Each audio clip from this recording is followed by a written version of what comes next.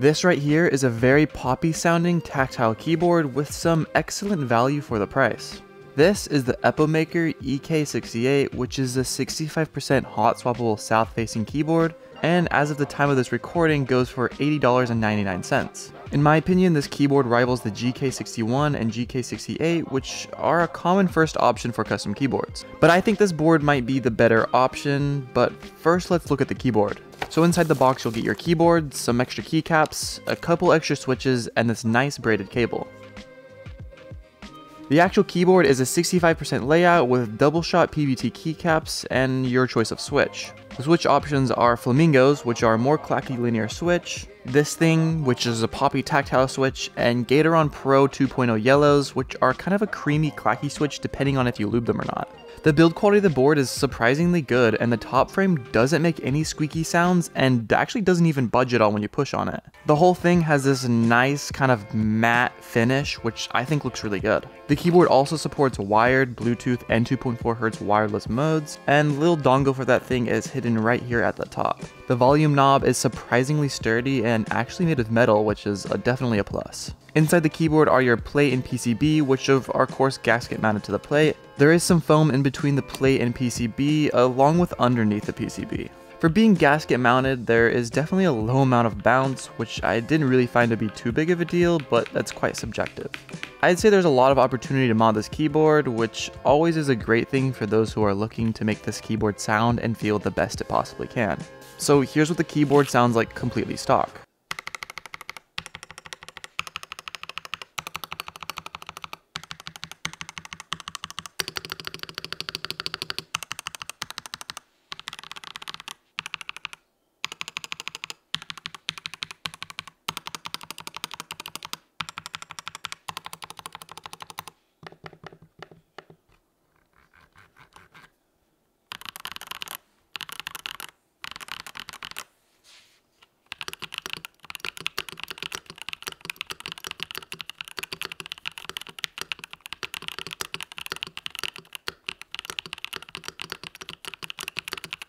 Now to get to the bad stuff. Of course, like most basic pre-built keyboards, the stabilizers do have some tick with them. However, I did solve this pretty easy by injecting some 205G0 in them, which completely eliminated it.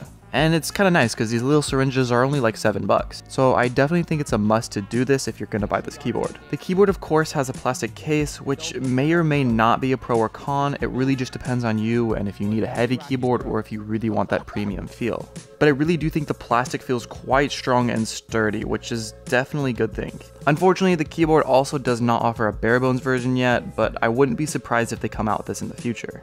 Lastly, for the bad stuff, the gasket mount is definitely hard to notice, but still gives you that nice and even sound that gasket of course produces. So why do I think this board is better than the other budget options like the GK61 or the GK68? I think the main point comes down to the cost. The EK68 comes with keycaps and pre-lubed switches, which the other boards come in a barebone version, which means you still have to buy the keycaps and switches. This will most likely bring the price up past the EK68s. If you're looking for the least amount of work to make your keyboard sound good, I would definitely pick the EK68. However, if you're looking into getting into the custom keyboard hobby in general, I would try and pick barebone versions, so that's where the GK61 and GK68 would come in handy. However, that's basically the only reason I'd buy the other keyboards. The EK68 still offers an amazing amount of mods, and just to test the differences, I added some extra foam into the bottom of the case to decrease the hollowness. I also tape modded the PCB and lastly injected some lube into the stabilizers.